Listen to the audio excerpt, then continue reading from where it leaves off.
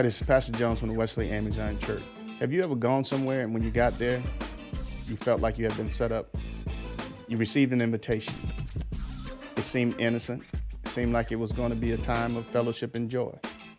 But when you got there, you realized there was an ulterior motive at hand. Well, today we have a message that deals with that. Let's go into the message. Giving honor to God our Father and for all of the great work that he's doing in our lives and how he continues to bless us day by day and minute by minute. Just give praise and glory and honor unto him, and to Bishop Darrell B. Starnes Sr. and to his lovely wife, Sister Camille Starnes, and amen, to Reverend Wanda Cuthbertson, and to all of the officers and family and friends of the Wesley AME Zion Church and the St. Mark Missionary Baptist Church. We greet you in the name of our Lord and Savior, Jesus, who is the Christ.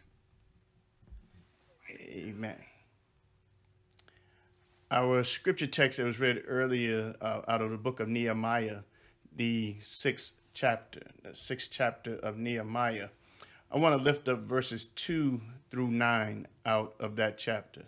That's Nehemiah chapter 6, verses 2 through 9.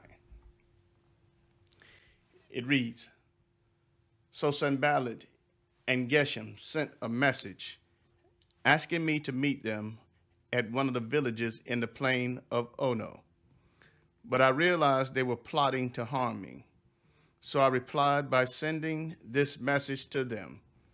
I am engaged in a great work, so I can't come. Why should I stop working to come and meet with you?" 4 times they sent the same message, and each time I gave them the same reply. The 5th time, Sanballat's servant came with an open letter in his hand. And this is what it said. "There's a rumor among the surrounding nations, and Geshem tells me it is true, that you and the Jews are planning to rebel, and that is why you are building the wall. According to his reports, you plan to be their king. He also reports that you have appointed prophets in Jerusalem to proclaim about you. Look, there is a king in Judah. You can be very sure that this report will get back to the king. So I suggest that you come and talk it over with me." I replied, "There is no truth in any part of your story. You are making up the whole thing. They were just trying to intimidate us, imagining that they could discourage us and stop the work. So I continued to work with even greater determination." Amen. I worked with greater determination. Amen. I want to share today from the subject of it's a setup. It's a setup. Let us pray. Gracious Father, we come now into your point of your service, oh God, where we proclaim your word. We ask now, God, that you would come in all of your glory, Father, and fill me afresh, God. Use me for your will and for your glory. Have your way, Lord. Have your way. And I pray, Father, that as you pour into me, that you would allow me to pour out into the power and inspiration of your Holy Spirit, and that you would use me now, God, for the edification and the upbuilding of your people, and the edification and the upbuilding of your kingdom. Father, we thank you and we bless you, but we ask now, God, as well, that you would open our ears and help us to listen. Open our eyes, for we want to see Jesus. Then open our hearts that we might receive him. In the name of the Father, the Son, and the blessed Holy Ghost. Amen. It's a setup. At times in our life, we may receive an invitation to come to some type of event, maybe a wedding invitation, a dinner party invitation, or birthday invitation, or maybe we just get some invitation inviting us to some social event that someone is holding. But when we talk about getting an invitation, there are different types of invitation. There's a formal and informal. There's a printed, there's written. But these invitations are generally given in an effort to get us to come and be a part of some type of activity or some event. So those people will send an invitation. They are inviting us to come and join them. They're inviting us to come and be a part of what they are doing. When we look at the text in front of us today, we find that we see an invitation is being extended. An invitation is being extended from Sanballat and Tobiah, and they are extending an invitation to Nehemiah. Now, as we have been making our way through the book of Nehemiah, we have saw up to this point that Nehemiah is doing a fantastic job. He's doing a great work of rebuilding the walls of Jerusalem. And we saw that he had come to a point where he had put the walls halfway up, and Sanballat and Tobiah came at that point also with an invitation. But now we see that the work continued because Nehemiah did not go on that initial invite. And we see that the enemy does not give up. The enemy does not quit. And they continue to come at Nehemiah with one invitation after another. And now we come to the 6th chapter where we find that Nehemiah is being sent yet another invitation. And this invitation comes from, again, Sanballat, Tobiah. And they are sending an invitation to say, come and meet with us. We have to be careful about the invitations that we accept.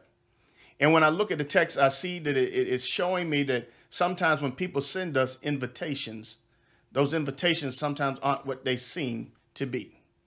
Yeah, I know when we get invited to weddings, we anticipate it being a glorious time, and we anticipate it being a time of joy and fellowship. But sometimes we have to be careful. Sometimes people can get messy. Sometimes people can get in their feelings, and you might receive an invitation, but that invitation is sent in order to cause a problem. You know, how many times have people invited someone to a wedding knowing that the person that they've invited used to have a relationship with one of the people within the marriage ceremony? Yet, but they know that they've invited this person because it would cause an issue. It would cause a problem with the couple that's about to get married. Yeah, we got to be careful about these invitations.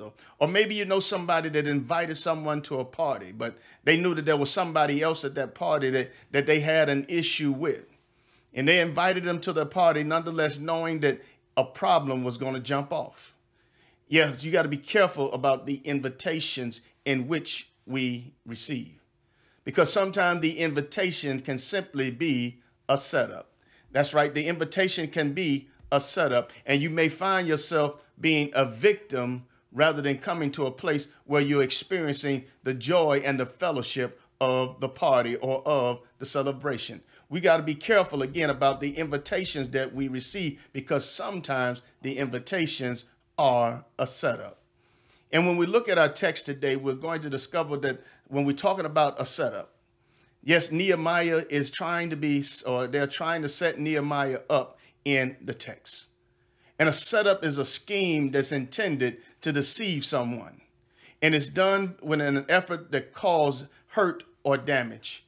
Yes, when we think about the setup that's coming, when we think about the setup that's being shown to us in the text, and even as we were talking this morning in Sunday school and how it came up about Amnon and how it came up about Absalom, how Amnon basically lured his stepsister into the house and under the pretenses that he was sick, and how he really wanted to lie with her. He set her up. And as he set her up to be raped, and he set her up that he might cause harm in her life. He came under the disguise that he was sick. And the thing is, he told his cousin that he loved her so much, that he just wanted her. He loved her so much. But after he got what he wanted, he kicked her out of the house. That's some love for you right there. And then Absalom, when he found out what happened to his sister Tamar, he decided that he was going to do something about it, because his father David didn't do anything about it. His father David didn't take any action with the son Amnon. So Absalom asked David, he said, "Can I invite all of my brothers and you out to a dinner, But the father said, no, I can't come. I won't be able to make it. And he said, well, make sure that Amnon will be there. He invited Amnon to the dinner. It was a setup. And in the process of him getting all of his brothers there to the dinner, Absalom killed Amnon. See, we have to be careful because there are times when the invite is simply a setup. We got to be careful that the invite that we have received, the invite that may have come in the mail, and it may have looked so pretty. It may have had all of the latest characteristics of an invite, and it may have cost them a great deal of money to send you that invite. But again, we have to be careful about every invitation that we receive. And when we look at our text, we got to understand this. There are times when we can find ourselves being the victims of a setup. We must be careful of the invitations that ultimately take us away from the work of God. Yes, there are some times that we receive invitations, but those invitations are geared toward taking us away from the work that God has us engaging in. So that's why we must be careful about the invitations that we receive and that we accept. When we look at our text, we're going to discover some things about the invitation that was sent and extended to Nehemiah. And we're going to look at some things that we need to take into consideration and understanding as we consider the invitation that Nehemiah received. And one thing we need to understand is this: carefully consider the invitation. Yes, you got to carefully consider the invitation in which you receive. Think about this for a moment. When we look at the beginning of Nehemiah chapter 6, we see that it was Sanballat, Tobiah, and Geshem that have sent this invitation to Nehemiah.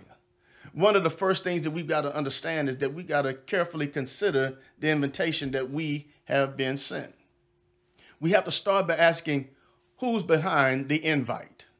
Who is behind the invitation that we have received? Who is it that's inviting us to the activity? Who's inviting us to the event? And when we begin to start there, that should help a lot of us out, because sometimes the person that makes the invite will determine whether or not we attend the function, whether or not we go to the event. But just understand this as well. This is not just talking about physical and fleshly things. There are also some times when we receive what we call spiritual invites. Yeah, those invites are spiritual in nature. And when we think about those spiritual invites, they're inviting us to come and engage in a certain activity, to come and engage in a certain thing or function. And if we're not careful, we'll find ourselves engaging in something that God doesn't want us to be a part of, because we did not carefully consider who sent the invite. We've got to make sure that we understand who sent the invite. We start with who the invite has come from, and that helps us to begin to whether or not we even consider accepting the invite or not. And then what are they inviting you to? What are they inviting you to? What is the invite for? Is the invite inviting you to an activity that is wholesome and holy? Is it inviting you to an activity that God would be pleased with? What is the invite for? And I know that there are invitations that we receive to come to some function. And yes, you don't have to indulge in and engage in what everybody else is engaged in. But when we think about the invite, what is the activity of the invite? I remember someone sharing with me one time that they were invited to a party, but they said when they got to the party and they saw the stuff that was happening at the party, they began to wonder why the person extended them the invite in the first place. And the thing that they began to wonder the most was, did the person think that I was the way that the rest of these people were? Again, we got to be careful about who sent the invitation and what are they inviting us to. They may be inviting us to something, and they may not be aware of who we are. They may not be aware of our lifestyle. And yes, sometimes we don't go around with just flashing and telling everybody that we're a Christian, although it should be evident in your life. But we don't have to run around declaring to everybody that I'm a Christian. Oh, I'm a child of the living King. But there should be some evidence in our lives that show who we are. And someone may not know you that well, but they send you an invitation and you accept that invitation and you go to the event. But while you're there, understand that you're still a child of the King. While you're there, understand that you still belong to the Most High God. While you're there, you understand that you're still an ambassador to the body of Christ. And you carry yourself in that manner. You conduct yourself in a manner that is pleasing to the Lord. But it starts with us carefully considering the invitation. Who sent the invitation and what are they inviting us to? And the invitation sometimes can be meant to cause separation or harm. Yes, there are times that we may be invited to something, but the invitation has only come to separate us from someone or to separate us from some activity that we're currently engaged in. And that's where we find Nehemiah today. The invitation has come to separate Nehemiah from the people and from the work. Yes, when you look at the text, you'll find that they have invited Nehemiah. And if you go back to previous chapters, you've seen that they have been coming at Nehemiah time and time again, trying to get him to do one thing, and that's to stop the work. They're trying to get Nehemiah to stop the work that he's engaged in. And Nehemiah understands that he can't stop the work. He understands that he's there for a reason and a purpose. And that reason is to make sure that the walls of Jerusalem are rebuilt, to bring protection back to the city again, to bring safety back to the city again, to restore the city back to its rightful place. Nehemiah has that one goal and objective, and he's determined that he's going to do it. And he's gotten the people involved in the work. He's gotten the people enthusiastic about the work. And the people are moving forward and they're progressing to the point that the work is almost complete. The walls are built. The doors haven't been hung in place, but the walls are in place. And Nehemiah has encouraged and strengthened the people to the point that the wall is going up. And yes, we even saw last week how Nehemiah faced a little bit of opposition that came from within. But yet Nehemiah was still able to deal with that which rose from within and keep the work moving forward. So Nehemiah understands that this invitation that he's received from Sanballat, Tobiah, and Geshem, this invitation that he received is to separate him from the people, and it's to separate him from the work. But the invitation also has another motive, and it's to do Nehemiah some harm. So when you think about what's going on, the invitation has come to meet us in the plain of oh no. And Nehemiah's response is, oh no, I'm not going to this meeting. I'm not going to show up. You can send all the invitations you want, but I am not coming. Because Nehemiah says, and he understood that if I go and meet with you, it takes me away from the people. And if I'm not here to encourage them, if I'm not here to keep them excited about the work, what's going to happen to the work? We've already seen what happens when a little bit of discouragement gets into the camp, how the people can turn on a dime. And Nehemiah understands if you separate me from the people, they won't have that voice of encouragement. They won't have that voice of hope that I've been sharing with them. But it also means that if I come and meet you, I'm going to be disengaged from the work of building the wall. You see, the plain of Ono was about 25 miles away from where Nehemiah was. And if Nehemiah stops the work to travel to Ono, it stops the work that they were doing on the wall. It stops the work from coming to the point of completion. And Nehemiah understands this, and he said, this invitation cannot be accepted because this invitation is a setup. This invitation is a setup to get me away from the people. This invitation is a setup to get me away from the work. But he also understood that these men don't mean him any good. Yes, Sanballat, Tobiah, and Geshem don't mean Nehemiah any good. They are out to harm Nehemiah. And you would think that they would get the message by now that Nehemiah is on to them, that he understands that they don't mean him any good. But unfortunately, they don't understand. And yet Nehemiah holds to his guns and he says, I cannot come and meet with you. I cannot come and do what you've asked me to do. I'm working on the wall. I'm doing what God has called and asked me to do. And because I'm doing that, I cannot stop the work. And Nehemiah understands that I cannot accept the invitation because he carefully considered the invitation. But not only must we carefully consider the invitation, we also got to understand, is the invite worth the sacrifice? Yes, is the invite worth the sacrifice? As Nehemiah engages in the work and as they send him this invitation. And it told us that they sent this invitation 4 times. They sent the invitation 4 times. They kept sending it. They kept sending it. And Nehemiah kept refusing. And it says that as they sent this invitation to Nehemiah, and Nehemiah understood what this thing was about. And he said, I can't come. Each time he replied, I'm not coming. And as he engages in the work still, as he continues to do what God has called him to do, as he continues to put his hand to the work, as he continues to show the people by example how important it is for this wall to be completed, Nehemiah refuses to get disengaged from the work that he's engaged in. But the question we have to ask ourselves is this: how do we value the work that we're engaged in? Nehemiah says, I can't come down. I'm doing a great work. I can't come down to meet with you because what I'm doing is important. I can't come down and meet with you because what I'm doing is vital to the city and to the people. I'm doing a great work and I can't come down. Nehemiah says, I'm doing something that's important. I'm doing something that pleases God. I'm doing something that I can't disengage from and come and meet with you because you're just simply trying to set me up in the first place. You know, it's amazing to me that Nehemiah, how tactful Nehemiah is. He doesn't let on that he knows what they're up to. He just tells them that I can't come down. I'm doing a great work. What I'm doing is important. What I'm doing is vital to the security and the safety of the city.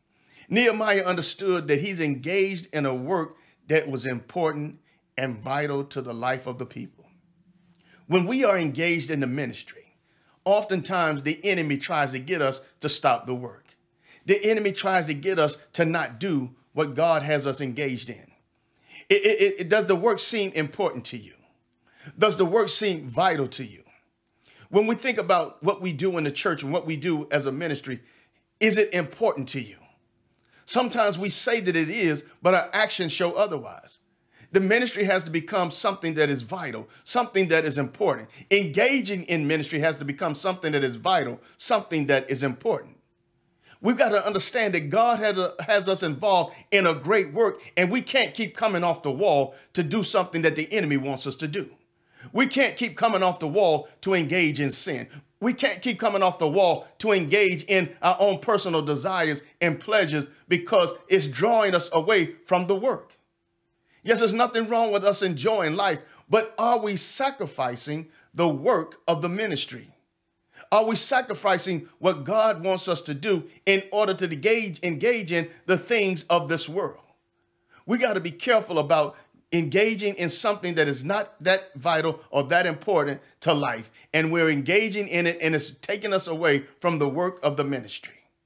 Yeah, you may have had a great time. Yeah, you may have enjoyed yourself. But did the ministry suffer in the process?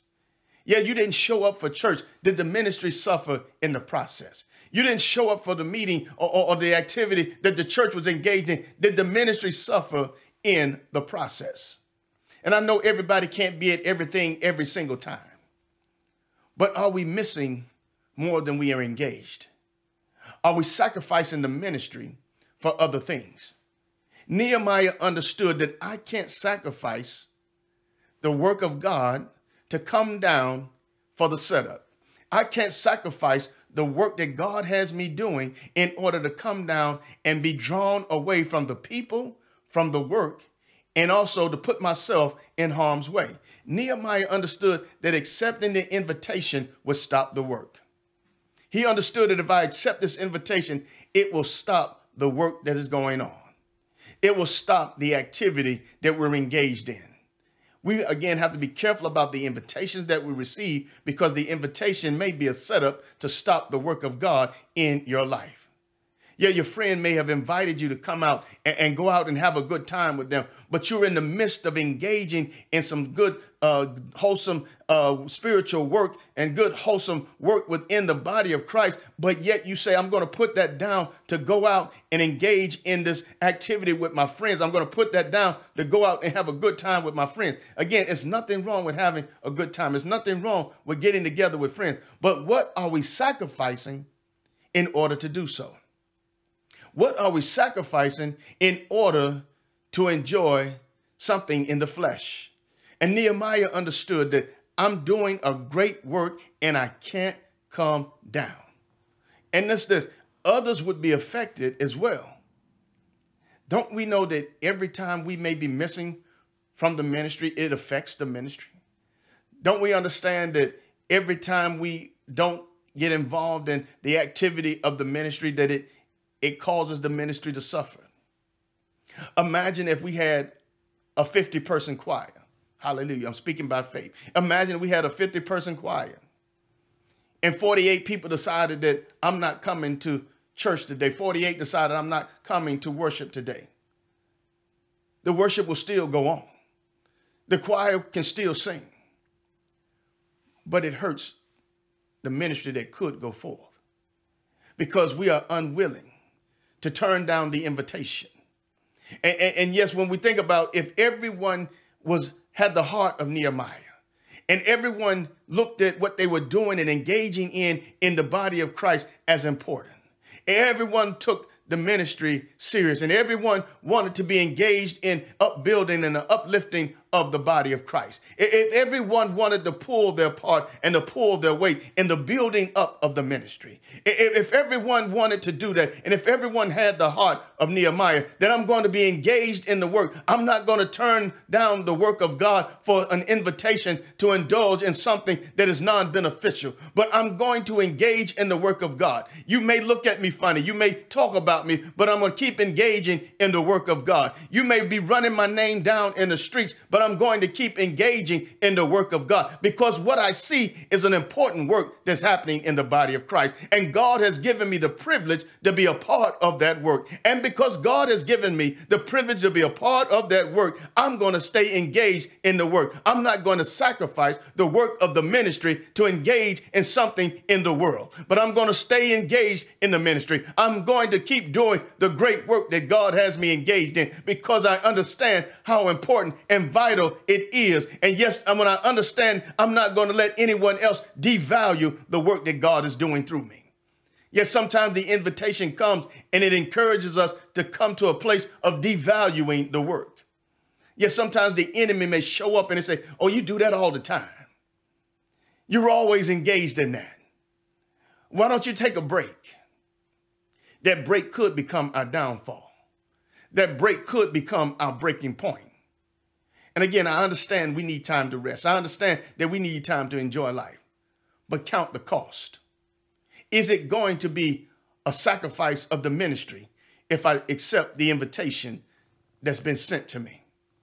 But not only must we carefully consider the invitation, and we have to ask the question, is the invite worth the sacrifice? We've also got to understand this. Be careful of pressure invitations.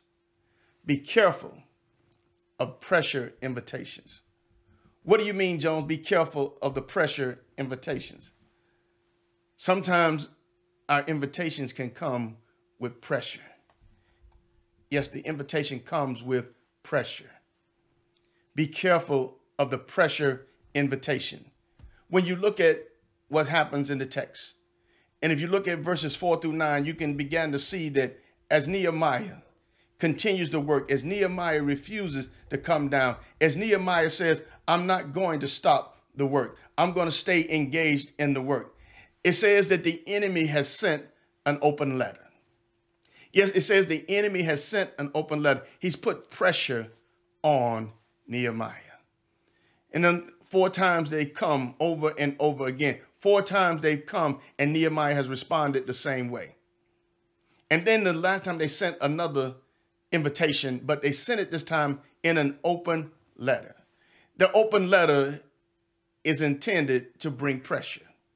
The open letter is intended to get Nehemiah to be pressured into coming to meet with them.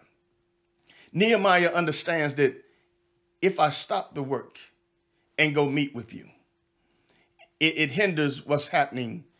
It hinders the work that's going on. And Nehemiah also understands that now you're just simply trying to pressure me into coming to meet with you. The open letter is a problem because the open letter is just that, an open letter. They normally sent letters during that time by putting a seal on it. And that seal would not be broken until it received or was received by the recipient. And once the recipient got the letter, he would then break the seal. But Sanballat, Tobiah, and Geshem has sent an open letter. Anyone can read the letter. And in fact, that was their intent, that everyone who could lay eyes on the letter would read the letter. And within the letter, it was a slander and a smear campaign. It said that Nehemiah was trying to take over, that Nehemiah was trying to become the king, that Nehemiah had hired prophets to promote him, and that Nehemiah was simply trying to become the next powerful figure within Jerusalem. They were slandering Nehemiah's name. The letter was sent openly so that others would read it and look at Nehemiah and say that Nehemiah has an ulterior motive for building the wall. Imagine if that's you and accusations are being made against you. Yes, they're saying that the only reason that you are doing what you're doing is because you just want to be in charge. You want to be in control. You're trying to build a power base so that you can take over. And you know that it is an absolute falsehood. You know that it's an absolute lie to what they are saying. But yet the letter is circulating and is saying that Nehemiah is intending to take over. But not only that, it goes on to say that, and Nehemiah, be careful because the king will hear about this. And if the king hears about this, you're in deep trouble. So it's best for you to come and meet with us. Nehemiah understands that this is all a setup. This is all intended to stop the work. This is all intended to get me to come down from the great work that God is doing in this community and that he's doing in the life of the people. Nehemiah says, I can't do that. And in fact, everything that you're saying is untrue. The stuff that you're trying to spread is untrue.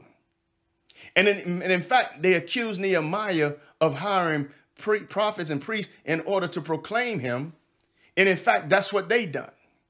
They've hired their own priests to come and try to persuade Nehemiah to come and meet with him, to come into the sanctuary, to come. But Nehemiah understands that I can't do that. It's against the law for me to do that. And in fact, you're trying to get me to sin by breaking the law of God. Nehemiah is on to them and he's not falling for the setup. And because Nehemiah is not falling for the setup, they are angry. They are bitter about the situation. But what it shows me is this: the enemy is persistent. The fact that they kept coming at Nehemiah. 4 times they kept sending a letter to come and meet with us. Come and meet with us. Come and meet with us. Come and meet with us. But Nehemiah refuses every time. And in the 5th time, they try to apply pressure. You know, when the enemy can't get his way, he'll apply pressure to our lives. He'll apply pressure to our lives to try to get us to come down off the work that we're doing. He'll apply pressure in your family. He'll apply pressure on your job. He'll apply pressure in the grocery store. He'll apply pressure at the car shop. He'll apply pressure in our lives to try to get us to stop the work of God. The enemy feels that if I can apply pressure to your life, you'll begin to turn down the work of God. It's the same thing that happened in the life of Job. The enemy felt if I can apply pressure to Job's life, Job would curse God and die. But Job stood under the pressure, and we've got to do the same thing. Even though the enemy is persistent, we've got to be persistent too. We've got to stay the course. We've got to stand our ground. We've got to stand flat-footed in the word of God. We've got to stand flat-footed in our faith. We've got to stand flat-footed on the power of God and not come down from the work that God has us doing. And as we do that, we are determined that we are going to stay engaged in the work of God. And as we stay engaged in the work of God, we will not come down from what God has us doing.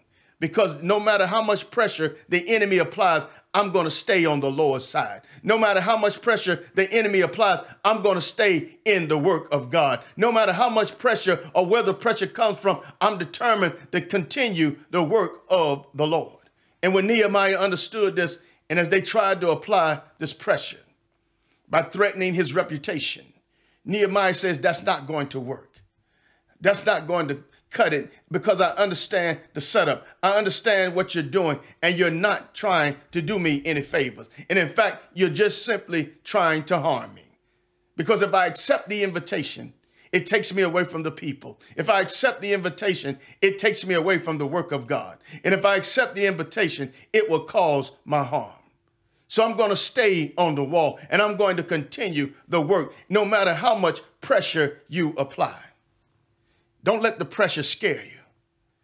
It's just an attack of the enemy. Don't let the pressure scare you. And in fact, Nehemiah goes on and it tells us in the end of our text, as we are looking at, it says that Nehemiah was even more determined. Hallelujah.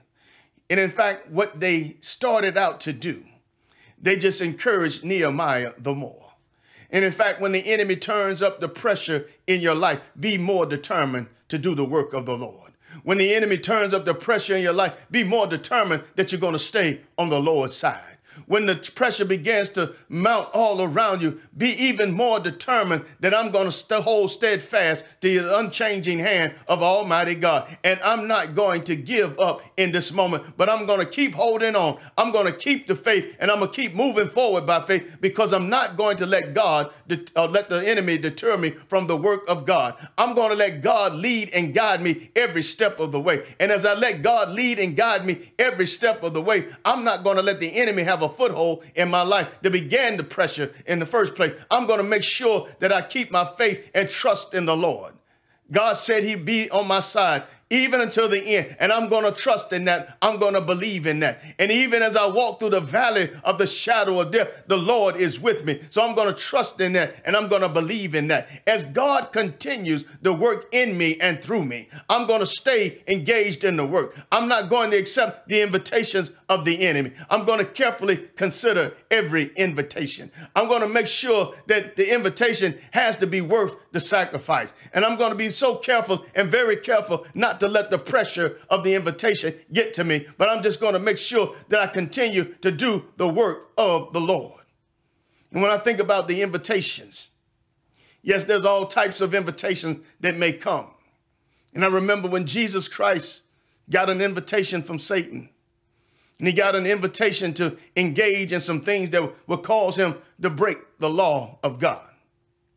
He got him engaged in him to turn bread, rocks into bread. He got an invitation to throw himself off of the temple.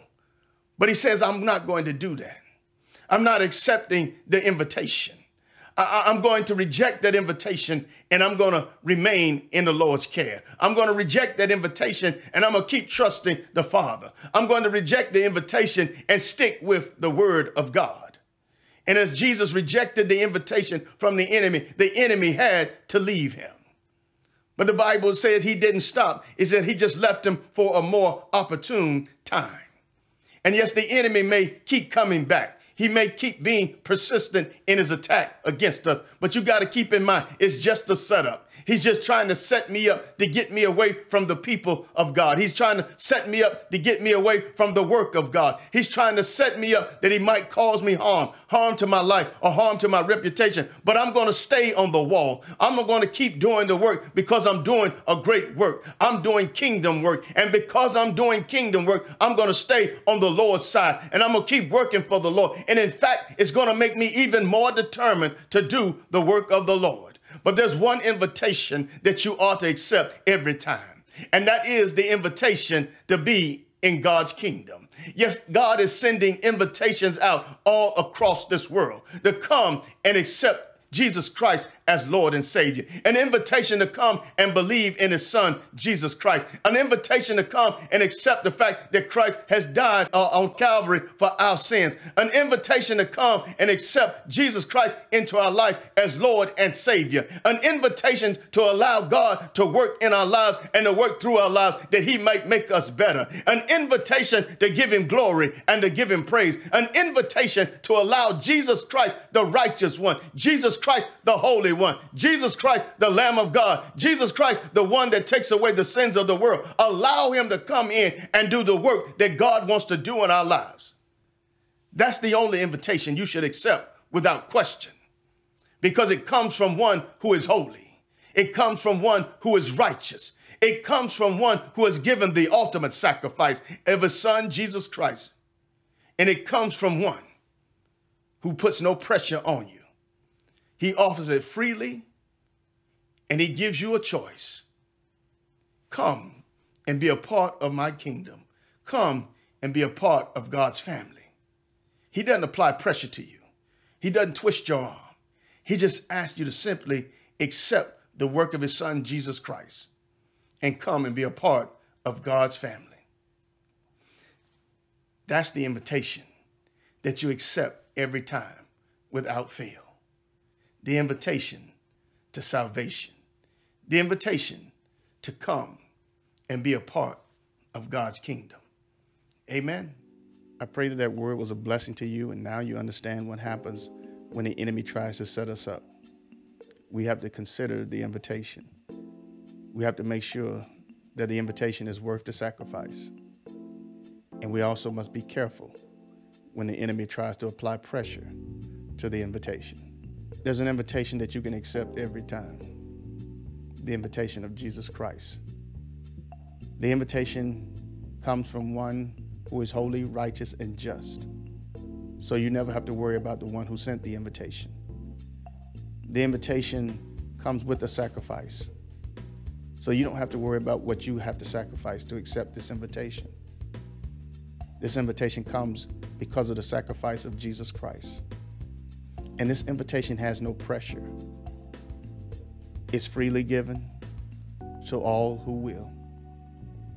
You can accept it or you can reject it. There's no pressure. But I encourage you to accept it.